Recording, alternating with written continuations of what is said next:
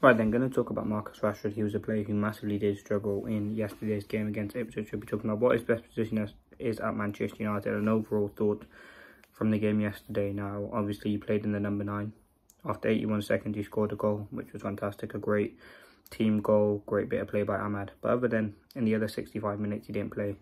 Or he did play the game. Rashford didn't really have an impact in the game. And I think he has massively struggled. Yes, it's the first game, and we've seen him play number 9 before and have some very good games, but he just didn't look confident at all for me. And I think Rashford's best position in this Amorim system would not be in the number 9. And then the best player for the number 9 would be Højlund. Now, we've tried it. Yes, it's only one game, but that one game did really teach us a lot about Rashford. He wasn't physical enough, he wasn't going to the ball. I don't think he has that ability to play through the middle. Now, listen, he played 68 minutes, obviously scored the 1 goal. But just wasn't great and didn't really offer much. He had 13 touches in the whole game. As a striker, yes, it's low, but that's really not enough. You look at the positions available for Rashford to play. I think left wing back, maybe, but has he got the defensive ability to do so? I think inside forward, but absolutely doing fantastically. But he can be inside, create, go wide. I think that would be absolutely perfect for him. I think as a number 9, we need someone who's physical, can run with the ball. Power, and I think Højlund is the perfect sort of striker. And then the issue is with Rashford, he can't play the number 9. Yes, he can score goals from there, but he doesn't really offer the ultimate sort of ability that we need. And I think that's something Amorim will definitely learn about Rashford in post-match, looking at and analysing the game. Yes, he scored a great goal, but I think if you put Højlund in there, like most players would have scored that goal.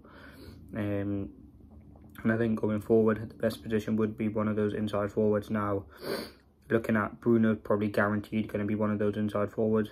Who do you think the other one would be? Garnacho. Could Ahmad be in there? Mount, Ericsson. There are a lot of options out there. Rashford in there as well. You've seen Xerxes operate there yesterday when he came on. There definitely are a lot of options there, and you can really sort of understand why he did play Rashford in the 9. I think going forward, especially against Bodo Glimt on Thursday, you could see Rashford through the middle. But for me, I don't think that's ultimately beneficial for the team and ultimately beneficial for the squad. What we need at this current moment. There's no doubt Rashford is a good player, but he's still got a lot to improve on, to prove to the fans and the Amorim that he can be a decent player, and the Rashford that we know come out in him. As I said, he is a good player, someone with a lot of potential to become a good player still. But listen, he's 27. This is what 10th, 11th season out at Manchester United. That potential and that sort of ability has got a kind of, you can't really say Rashford young anymore.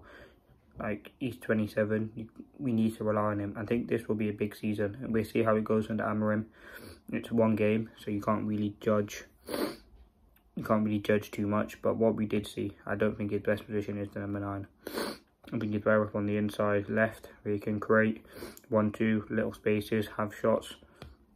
And that's ultimately where I think Rashford will excel best in this Manchester United team. I think we need a physical, clinical striker through the middle who can bustle off defenders, get in behind and score goals and create assists. And I don't think Rashford is that guy, unfortunately. As I said, other positions where you could see Rashford operate, maybe left wing back, but again, has he got that defensive ability? We've seen Rashford, when he's even played left wing, not even defend, so maybe that's why Amorim played him through the middle, because he does not have that defensive ability to track back, work with defenders, and ultimately be a defender. So the best position for me for Rashford in this Amorim system would be definitely one of those attacking midfielders. We've tried it hasn't really worked. You may see it again in the next game because Amorim thinks it could work, and that's something he can go with. But I think the reason why Rashford isn't playing maybe further back is due to his defensive work rate. I think that is a huge issue in this game, and I think something he must improve on under Amorim for him to start. Because listen, in this team, there's no guarantee anyone's going to start. Yes, it's a fresh slate, and Amorim only picked yesterday the players he had available, who've had the most training. I think going forward, if Rashford doesn't sort of change his game and have to work hard, I think you could see him be getting dropped for Manchester United, and that would be the huge worry with Rashford. So listen, I think he does have a place in this Manchester United system. I think he is a very, very good player. A very, very decent, intelligent player who can add a lot to this United team. But I think you have to look at a point where he's getting he's what, 28 now or 27.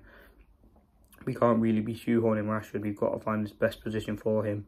And he is a very good player, so it's all about finding that balance. I do not think it's into number 9 after seeing his performance yesterday, but we'll have to wait and see what Amarim does. Let me know your thoughts. Peace.